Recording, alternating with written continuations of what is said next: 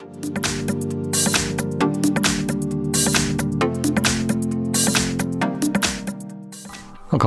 in front of me is a OPPO A15s, and today I'll show you how you can capture a screenshot on this phone. So to get started, you'll want to open up content that you wish to capture. I'll be using settings as an example for this, and once the content is open and visible, all you need to do is press and hold power key and volume down at the same time. There we go. As you can see, it shows up that it captured it.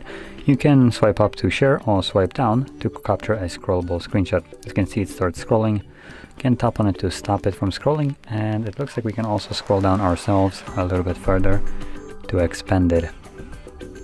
So from here, click on done, and this will process it and then allow you to save it by tapping on the check mark.